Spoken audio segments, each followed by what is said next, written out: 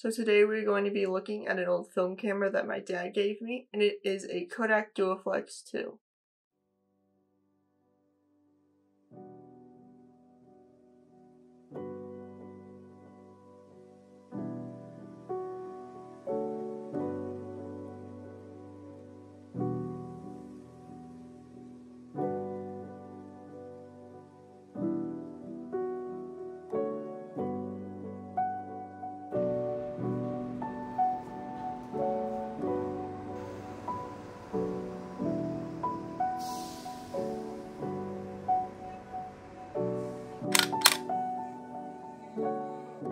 My dad actually used to shoot with this camera back in the day, but for as long as I can remember, it was always just sitting on a shelf above the TV.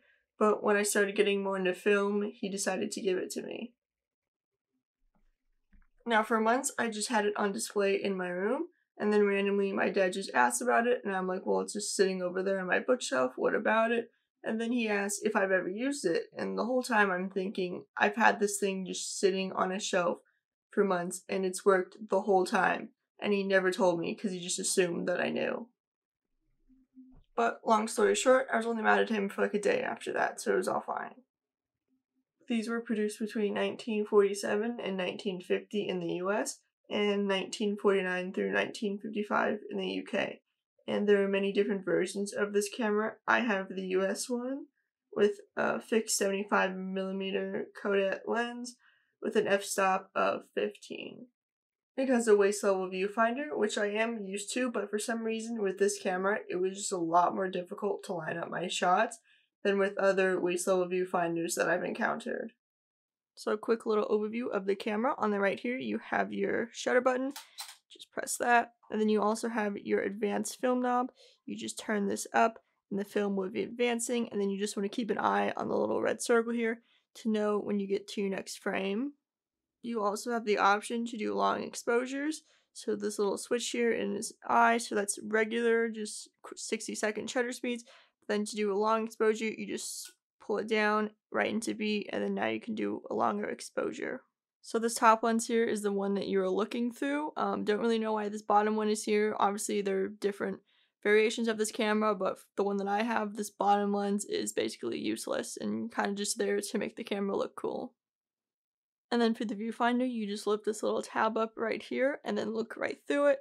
And for this particular viewfinder, if you're not looking at your subject straight on, then this thing is practically useless. And for the image size, it's a 6x6 negative, and you get 12 shots per roll. So it takes 620 film, which they don't really make a whole lot anymore, but luckily 620 is just 120 film on a smaller spool. So to modify a roll of 120 to fit in this camera, you have to cut around the edges and then sand down the top and bottom of the roll until it fits in the camera, and it only really takes about 5 to 10 minutes to do. So I actually missed the first shot on this roll because the numbers on the back here, I thought they were displayed vertical instead of horizontal, so the one really just looked like a line to me. So instead of getting 12 shots on this roll, I'm only getting 11.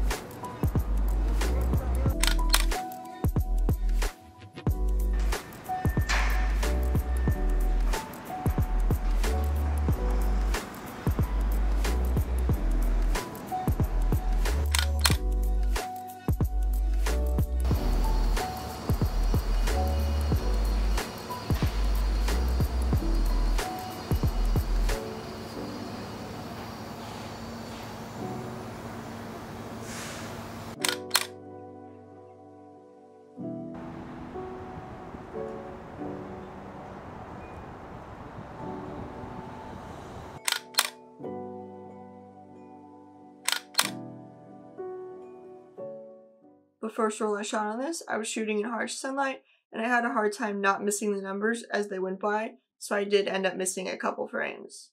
I also did not turn the dial far enough, so 2 of my images are overlapping, as well as a double exposure, so you can actually get really creative with this camera if you want to. It's also not that great at focusing because you don't have control over it.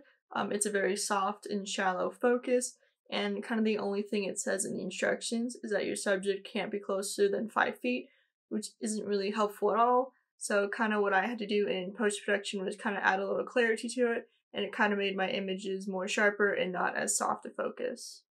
Now the images you get out of this thing aren't going to be amazing because you don't get control over anything.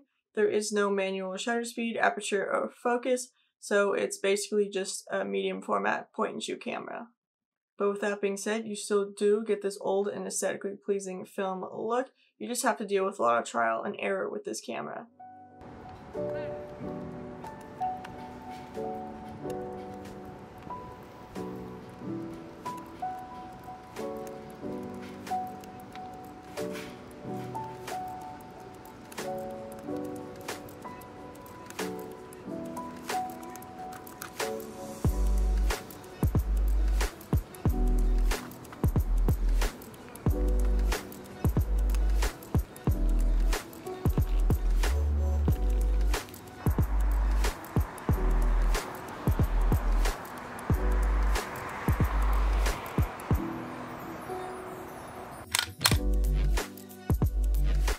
Also, the further I get into the tool, it's becoming harder and harder to advance the film, probably because I didn't do that good of a job of sanding down the film to make sure it fits better, because it is pretty snug right now.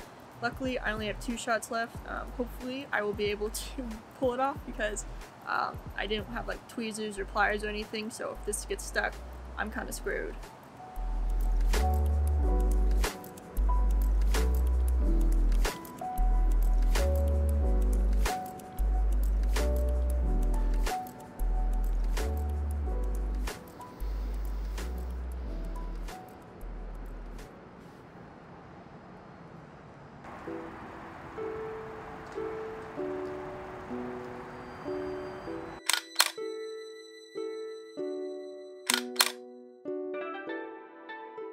I'm also shooting in black and white, which is something I just don't do. I usually shoot in color, and then like if I think the color is distracting or I just don't like the way it looks in color, I'll turn it into black and white. So shooting just in black and white is definitely a different thing for me.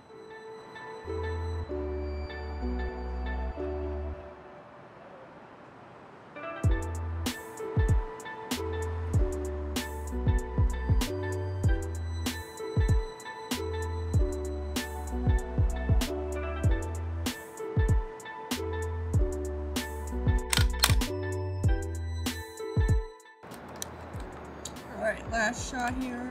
Hopefully we're gonna get this thing turned. See, when you get to the Kodak part, that's when it starts getting really hard to turn. Oh god.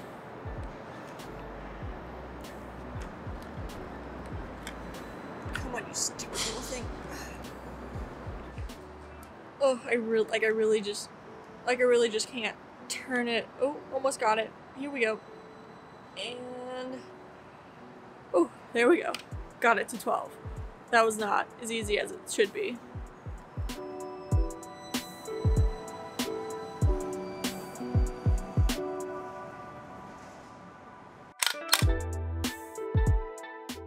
But when I took my roll of film to get developed, they told me they do actually sell 620 film, which I was surprised by. So if you don't want to have to modify a roll of 120, you do have other options as well. So overall, I think this could be a good introduction camera to medium format or 6x6 negatives, because it does take away all the distractions like did I change my shutter speed, or shit, I actually forgot to focus, which we've all unfortunately done at some point.